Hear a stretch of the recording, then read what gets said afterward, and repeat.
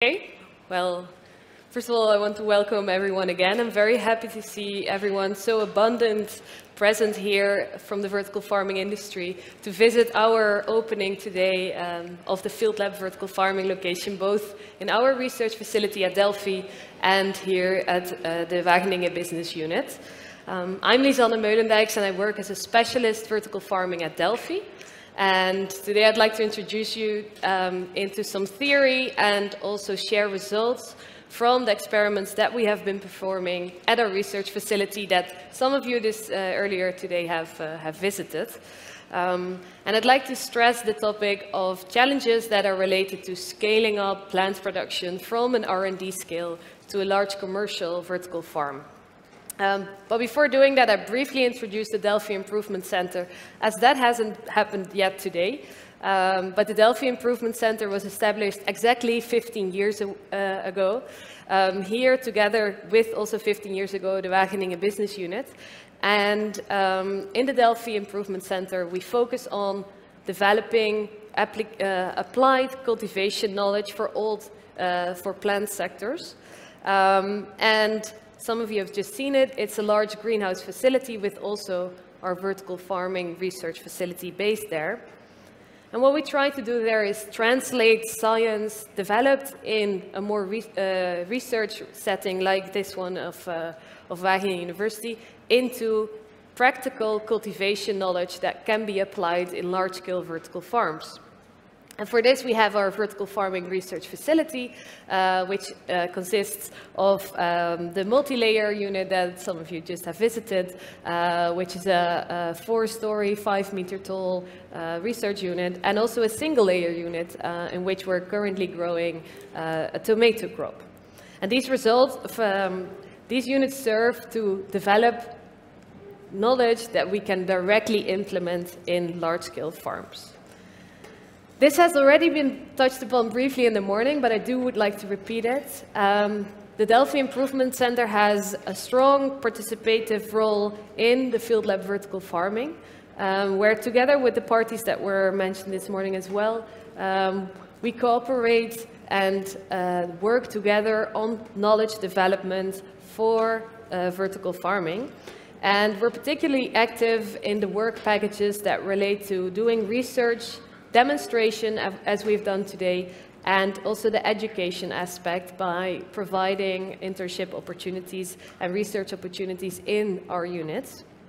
And it's very great to have so many also officials present here at the official opening of the Field Lab vertical farming here today.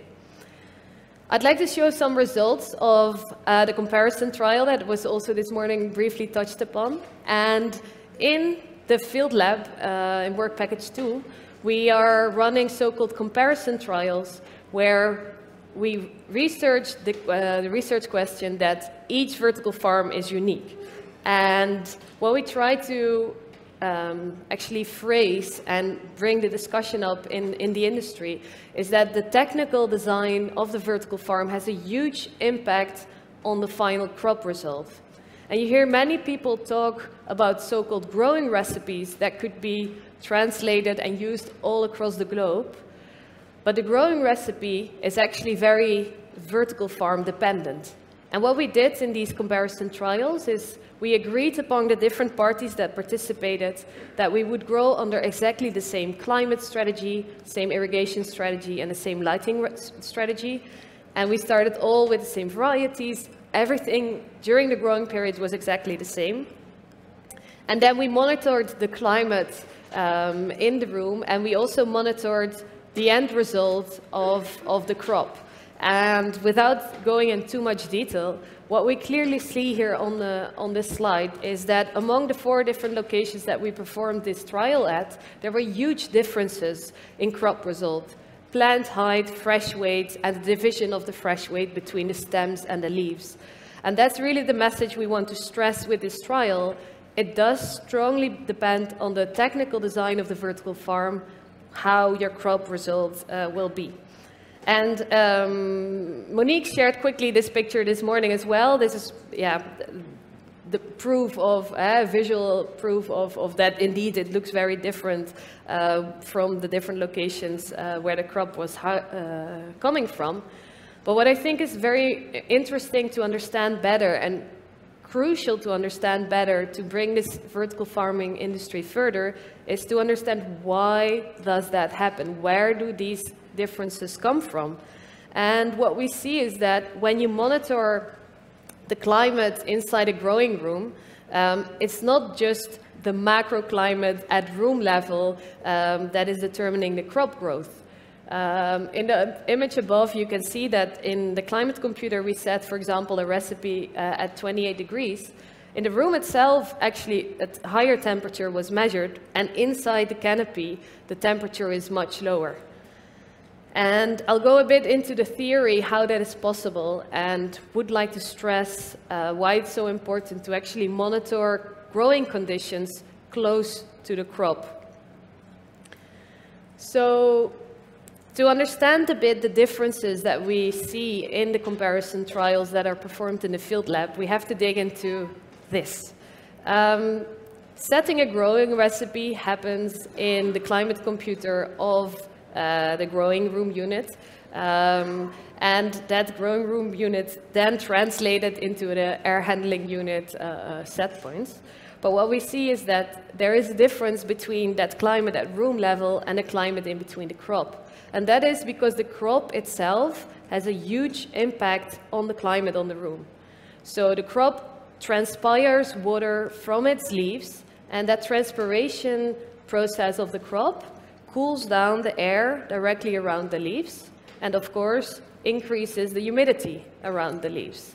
And that means that the growing conditions around the crop are likely to be much warmer, cooler and moist if you measure that inside the canopy compared to what we're actually steering on outside, namely at room level. That is crucial because in the end, the temperature that the plant feels is determining the growth success, or the conditions that the plant feels directly around its leaves. And so in the end, the growing conditions in that microclimate will determine whether or not the plant will grow perfect or not. And yeah, it's therefore always very important to understand that there is this difference between the climate at room level and macro level. But it's also difficult because the deviation of, while the crop grows, that difference between macro and microclimate also changes because the plant gets a higher leaf area, starts to transpire more, and therefore starts to influence more its own environment. So it's a very dynamic process. And what is another technical point to stress, what is important to realize when growing inside a commercial vertical farm, especially for growers that are used to grow in a greenhouse, is that the energy balance inside a growing room of a vertical farm is very different from the energy balance in a greenhouse. And that specifically relates to the amount of radiation energy that enters inside the room and hits the leaf. Without going into too much detail, but it's important that energy is supplied to the leaf to allow transpiration to happen from the leaf itself. But the energy input in a vertical farm coming from radiation is very roughly, and depending on the conditions, but about 1/10 of the radiation energy input from a greenhouse. The other source of energy that can be supplied to the leaf is convection, and it's very important in a vertical farm that we focus on that convection way of supplying energy to the leaf, because the other part, namely the radiation, is rather limited. And that makes a link between the importance of a good technical design and being a good grower, having good agronomy practices. Because what you want in a vertical farm is that you supply energy to the crop via convection. And what we see, many vertical farms have issues, plant quality issues that relate to tip burn. And tip burn is actually a sign that there was an issue with the sap flow of the crop. And the sap flow of the crop, again, depends on how much energy is supplied to the crop. So without making it too complex, what is crucial is to understand whether there is energy supplied to the crop to enable sap flow and to avoid plant quality issues like tip burn. And exactly that is what makes it very challenging to scale up plant production inside a vertical farm. Because it's relatively easy to create a climate over a small growing area of 1 square meter. But once you start stacking layers on top of each other with relatively little space between the layers, it becomes more complex. And what you're aiming for in a commercial size farm is that you have a homogeneous airflow over the crop and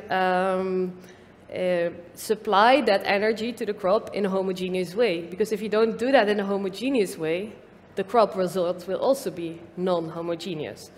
But it's tricky in a large vertical farm, because besides having the technical challenges of creating a homogeneous airflow, you also need to take into account combating natural processes. So, for example, warm air that rises naturally, but also, it's a bit counterintuitive, but moist air also rises. And so the mechanical system needs to combat that natural air movements. And so for this, we need to do crop research, and that's what we're doing in this field lab, vertical farming. And it's very important to besides looking at the crop itself, we're also monitoring a lot with sensors, both sensors that can measure the growing conditions directly around the crop, but also sensors that are measuring the plant response itself. So sensors that can tell us something back about how the plant is feeling. And we do that by placing several types of sensors in between the crop. We're measuring, for example, the leaf temperature of the crop, but we measure also stem thickness, both of lettuce in this case, but also of the tomatoes. And in our research, we try to understand how the growing conditions that we measure directly around the leaf impact that plant response that we're then measuring on leaf level. And that results in a lot of data. And I won't go into the graphs, but I just wanted to show that our crop research is also really a research that dives into data and is data-driven in a way. And so we're trying to understand what's happening at every single minute of the day in the growing recipes with the crops. And we're very glad that due to the field lab, we're also able to do this in high wire crops. Some of you might have seen it earlier today, but we have this single layer unit, which is about 70 square meters, relatively large for such a research facility, where we're measuring we're currently growing high wire crops, tomato you see behind me. This unit is developed, built with a dynamic lighting system, beautiful picture here on the right, which is giving us a lot of flexibility to understand the effect of different light treatments on the crop. And also in this tomato trial, we're measuring a lot of characteristics of the growing conditions and of the plant itself. We have, for example, sap flow meters. We measure the moisture content in EC in the slab. We measure oxygen inside the slab, the photosynthesis efficiency. The whole room is full with sensors, and we really try to translate crop results into something measurable and then scale that up to commercial farms. And I'd like to show this picture quickly, again, without going into too much detail, but it was great that thanks to the sensors, we actually found out that in the beginning of our tomato trial, we were committing somewhat of an error in our growing strategy, which was daily coming back, and it was really on the minute exact. We could see where things went wrong, and thanks to these sensors, we could then improve the strategy and avoid this error. So to wrap up, I think it's important to stress the importance of measuring what's happening directly around the crop, measuring what is happening with the crop itself, to be able to scale up vertical farming from R&D scale to commercial scale. I'm very happy to be given that opportunity thanks to the field lab. For any questions, I don't know if we have time now, but I would also be happy to answer them via my email. So thanks. Thank you.